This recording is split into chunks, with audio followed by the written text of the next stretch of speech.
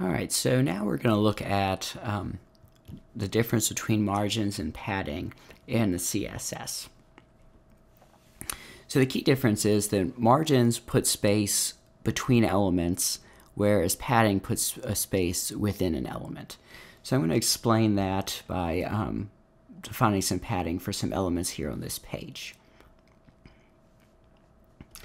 All right, so to make this more noticeable, we're going to need to change this up a bit. So I'm going to put in a div here, and we'll have that div contain this entire first set of materials.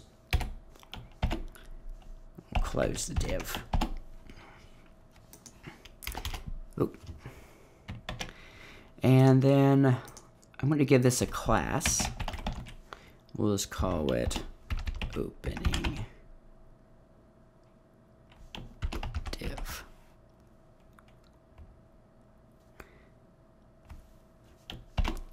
Okay.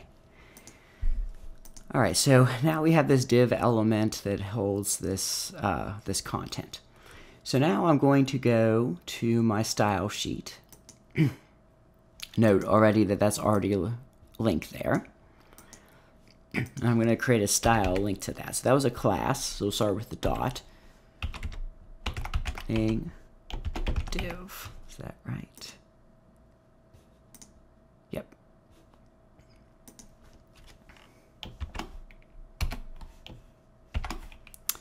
Okay, and now I'm going to set a background color just so we can see it.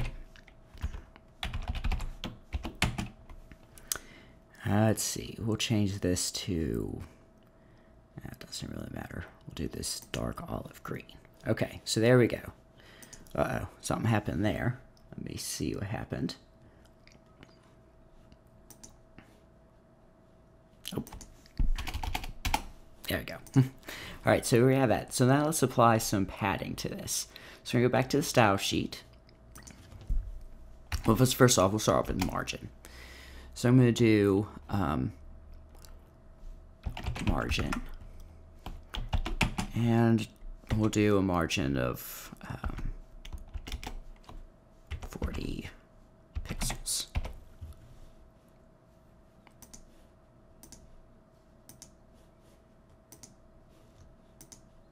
Oh, I need to put in break there. So note that put the space outside of the div. See the blue extent there. I'm gonna turn on, well, let me turn on the developer's tools real quick. Have a look at that. So this is going to be kind of tiny. Okay, so let's look at, let's do an inspect. That's that object. There's the whole div. And you can see the margin here is set to 40 pixels. So I'm going to turn that off. You can see then the margin disappears. Okay. Pull this back over. Okay, so now I'm going to swap that out for padding.